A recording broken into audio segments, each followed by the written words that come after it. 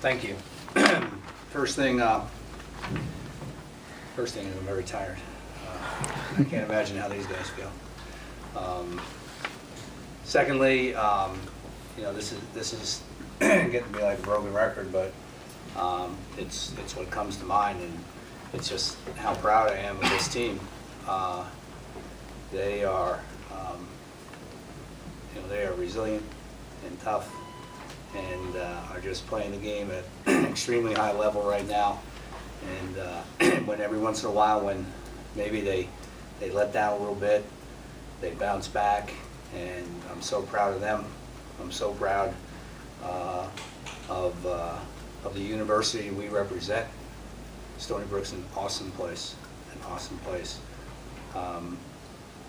This doesn't happen without the backing of a great university, starting with our president, my athletic director, our administration, just everyone in Stony Brook.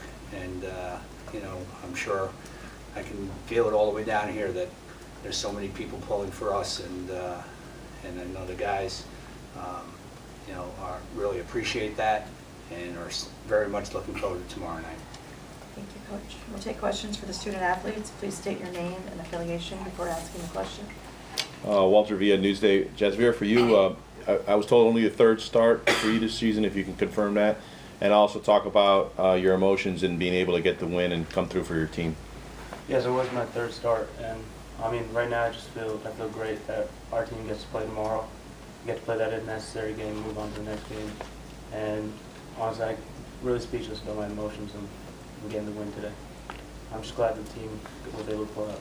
And also talk about reliever that came in after you, Mason, and did a great job for you guys. Yes, Joshua Mason, he really shoved today. He threw the ball down, was able to get balls, get outs, just pitched great. I mean, I'm speechless about how he did as well.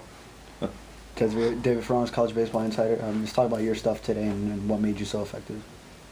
I feel like I was just able to throw all three of my pitches for strikes, and I was around the strike zone the whole time. I trust my team, so I try and challenge hitters as much as I can so that they put the ball in play. And the guys behind me, I trust them, so we get the outs. Kevin, talk about your role here. You're the last hitter in our lineup, and you're coming through with big hits after big hits. What does that say about your lineup when they have a guy like you hitting ninth? It feels great being down there to be able to turn the lineup over to Travis at the top of the order, and then have 1 through 6 just absolute studs coming up from behind you, and just leading us off to get an inning going. Like the first game today, we put up 7 in the 7th, which is huge to get us to this game tonight, and it just feels great. Have you guys all season, I know you've won 49 games, but you're scoring 10 or 12 runs a game out against pretty good pitching. Have you been on a run like this and a roll like this? I mean, right now we're on a pretty big roll. I think we're 24 of the last 25, so we're feeling pretty good about ourselves. Kevin, just talk about the grind of like 27 innings in 27 hours now. It's been rough so far, especially after the first game today. I took a lot out of us.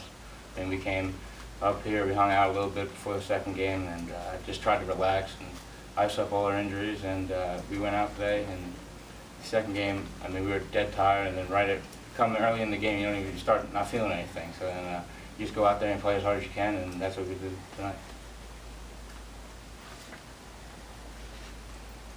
If there are no more questions, we'll dismiss the student athletes. Thanks, guys. Thank you. Get some rest. Good job, Jess. Coach, talk about that if you would. How are you concerned about the kids? You're just talking about how dead tired they are. Yes, obviously we're we're concerned about the fatigue factor. Miami as the host, I can't thank them enough for making this level available to us for in between games. I thought it helped us a great deal. And coming off of that game in the beginning, I think that we were as fresh as you can be. Despite the number of innings we're playing and the weather conditions we're playing, so we're concerned about that. Probably there wasn't really much to say.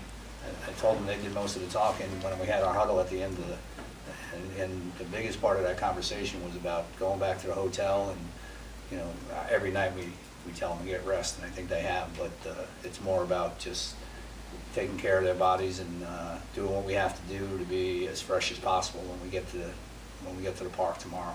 Who's going to pitch tomorrow? And also, Tyler, how much would he be available tomorrow for an inning or so? Well, Tyler absolutely wants to pitch tomorrow, and in fact, Tyler got up a few times and went down to the bullpen and got loose.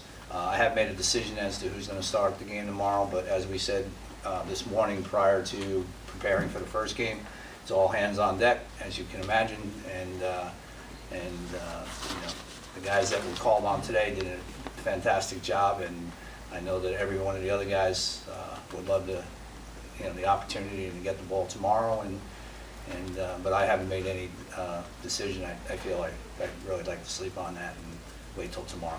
Can you talk about Josh Mason getting those last 9 outs and getting out of the jam to start in the 7th?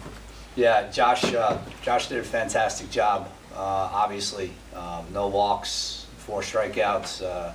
You know, Josh had for most of the season had the most appearances for us, and then he ran into a little bit of a bad stretch, you know, which, you know, is just part of the game. It's the ups and downs of the game, and so it's been a while actually since he's been out there, and boy, he did a tremendous job, and couldn't be happier for Josh and the performance that he had tonight.